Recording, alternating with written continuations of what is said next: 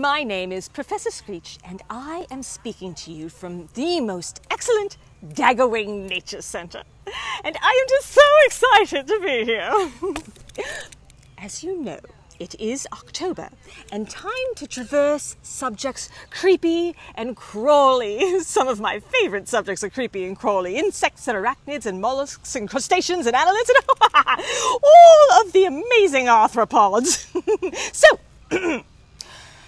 I would like to talk to you about why tarantulas are terrific and butterflies can be beastly.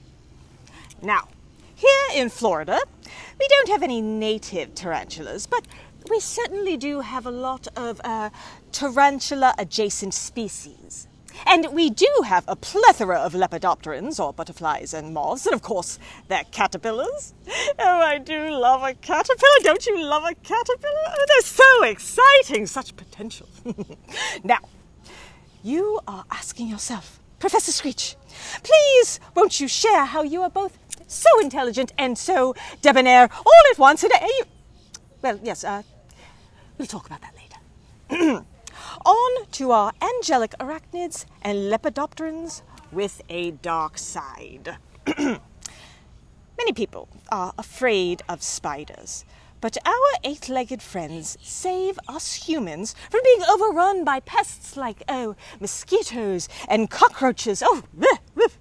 But these are all tasty snacks for a spider. Would you like to know what a tasty snack for some butterflies is? Would you? Poop! Yes, you heard me. Poop! Yes, and pee! In fact, often incredibly stinky, smelly carnivore poop and pee. Oh, and yes, blood, sweat, and tears as well. Yes. Let's talk tarantulas. Tarantulas, they do have fangs, but most are very recalcitrant, and they won't attack unless provoked.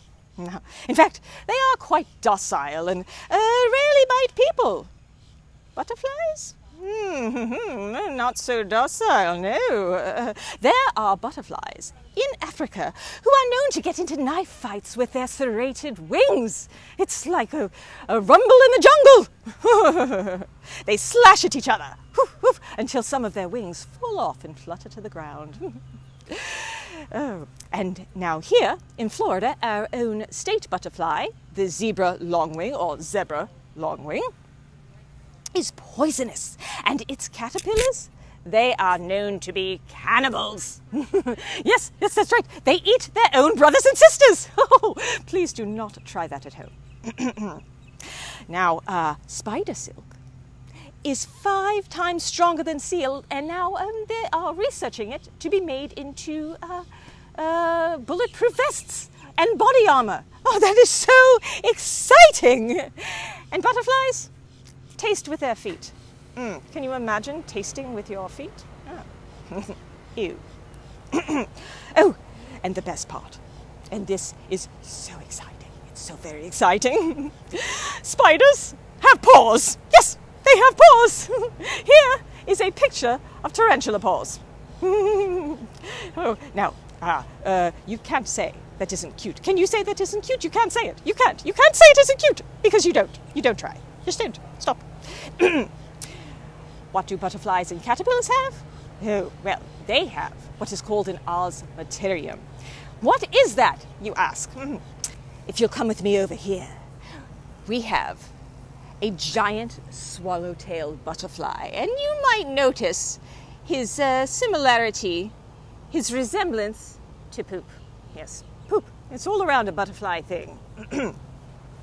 But also, he has what's called an osmeterium, as I said, and when threatened, he will shoot out a 2-pronged structure that looks like a snake's tongue, which is an excellent defense. But, and here's the disgusting part, it stinks like a grilled cheese I once left sitting under the seat of my car for a week.